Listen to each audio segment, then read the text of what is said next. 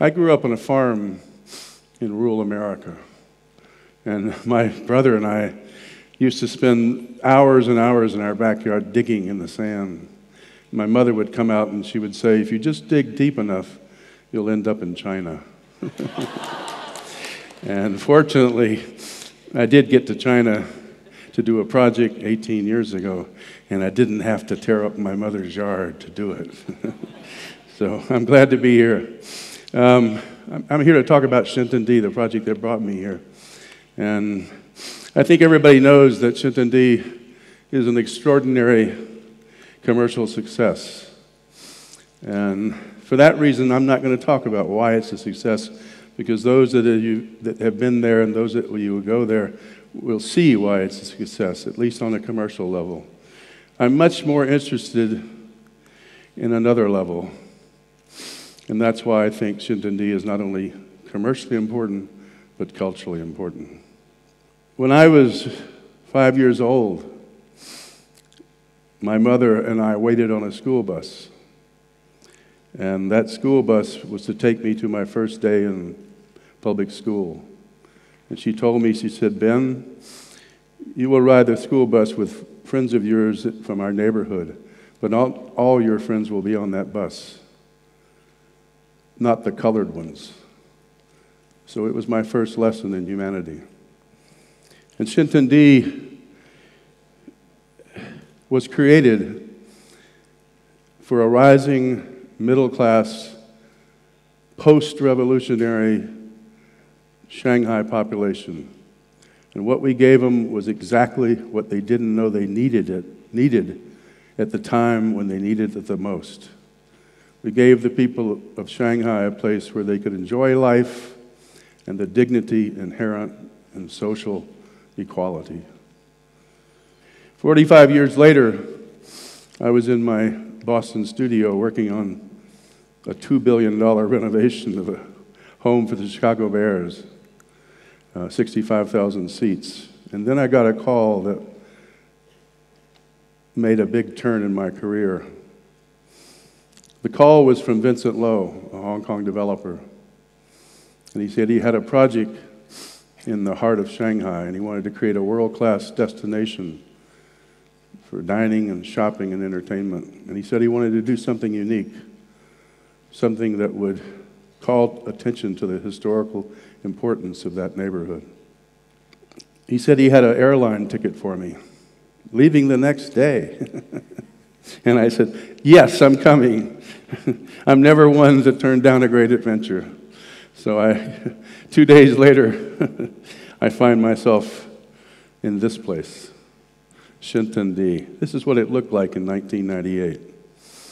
And I walked 10 blocks from my hotel room to this neighborhood. And as I approached the neighborhood, other than noticing some terribly run-down, overcrowded buildings, I smelled something. It turns out it was the smell of sewage.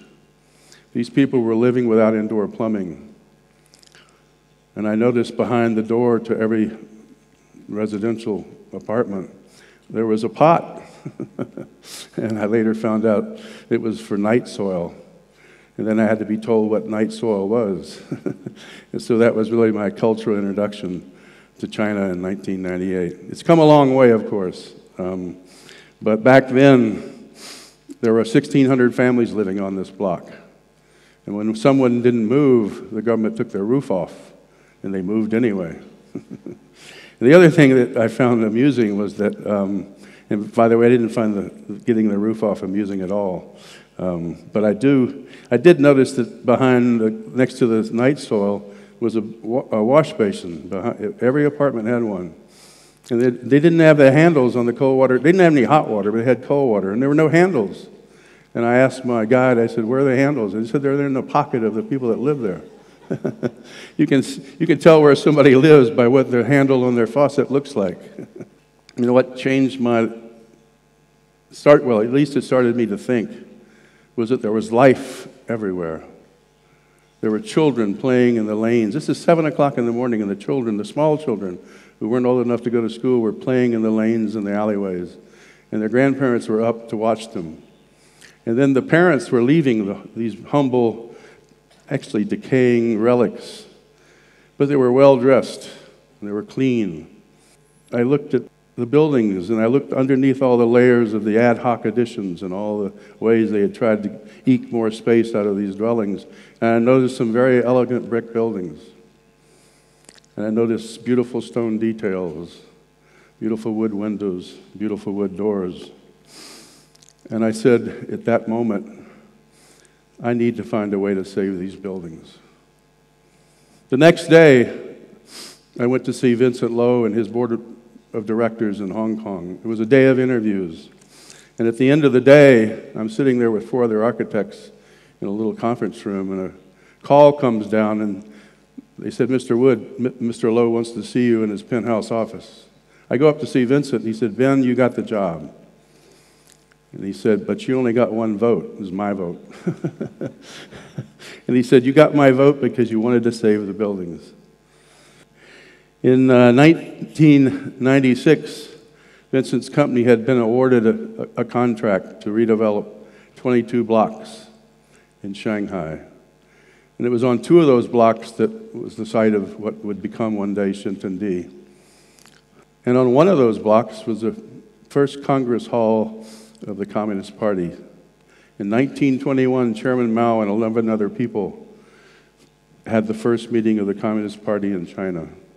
And they did it here because it was in the French concession, and it was a safe haven from the rest of Shanghai, which was where Chairman Mao would have been arrested had he been found. So there was some historical significance to this site that went beyond just the buildings. There was political, ideological significance to this neighborhood. So the next task after having arrived in Shanghai was what to do. How to take that neighborhood and turn it into a world-class entertainment destination. I have to admit, it was a struggle. I mean, I was an American. I didn't know the language. I'd never been to China. There was no one really I could talk to. So I started to, and we didn't have drawings. We didn't have drawings of any of the buildings. We didn't have time to do the drawings. So the first thing we did was we took thousands of photographs, and we were able to get an aerial view, and this is the view of the North Block. And one of the most difficult decisions was which buildings to remove, because I knew we had to make some public space. See, normally when an architect has a site, it's blank, and they build public space by building buildings. In this case, I had to build public space by taking away buildings. And it was very difficult to decide which buildings to leave and which buildings to demolish and which buildings to change to make them commercially successful. But in the end, this is the diagram I came up with. And if you go to Xintiandi, you'll recognize this as the main promenade. I also came up with a concept plan of how the place was to be used.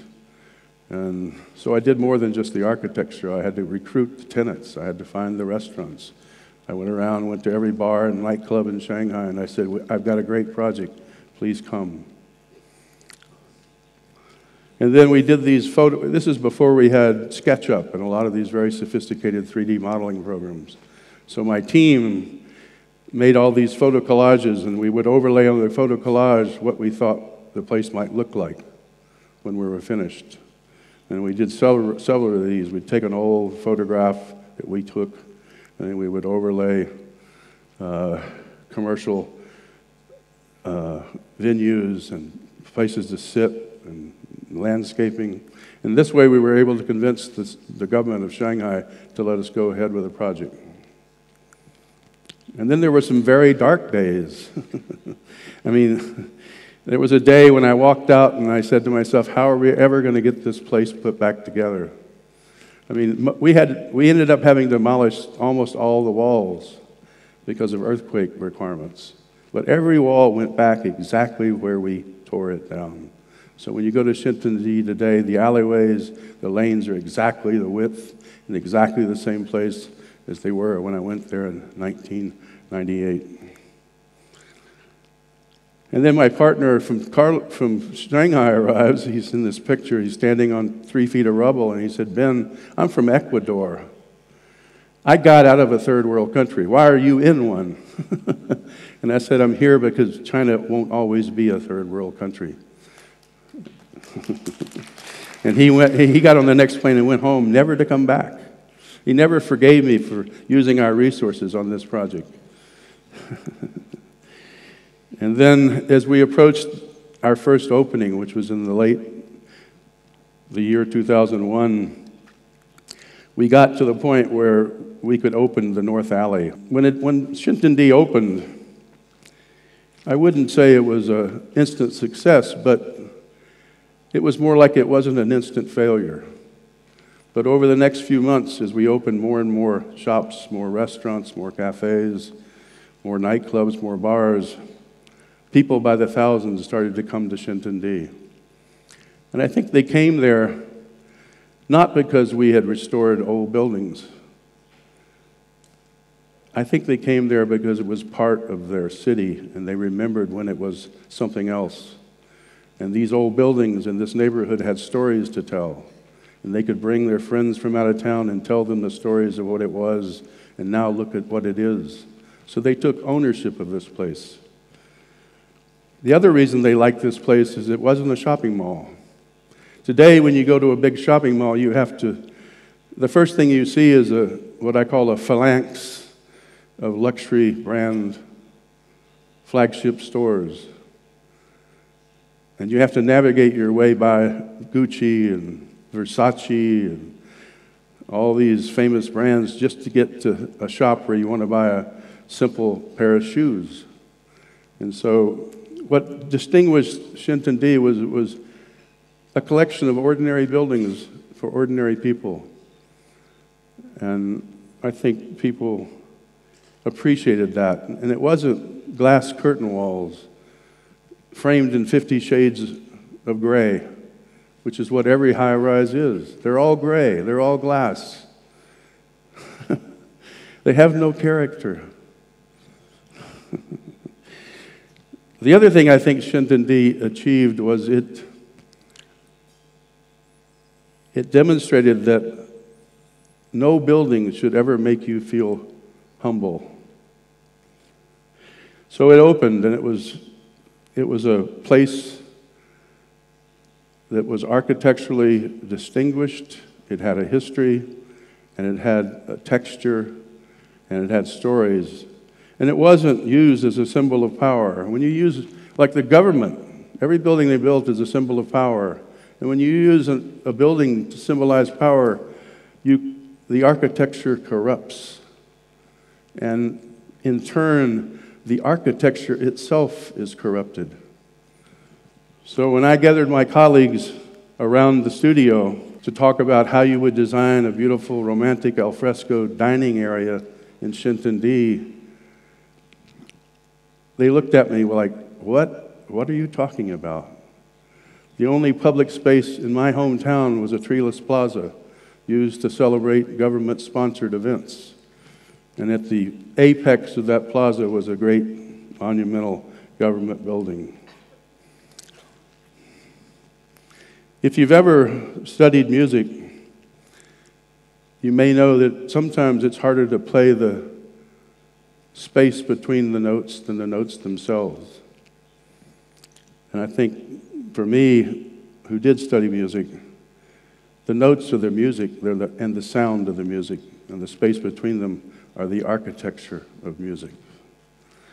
So I think Xintiandi was the first place in a post-cultural revolution society of a rising middle class where people in Shanghai could go and hear and see a place they could wander in and out, and they could shout in the street.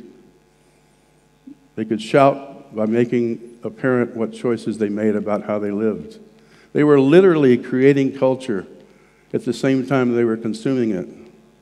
And they did all this without permission from the Cultural Bureau or the Ministry of Propaganda or the Licensing Bureau. They did it themselves. And that's why I'm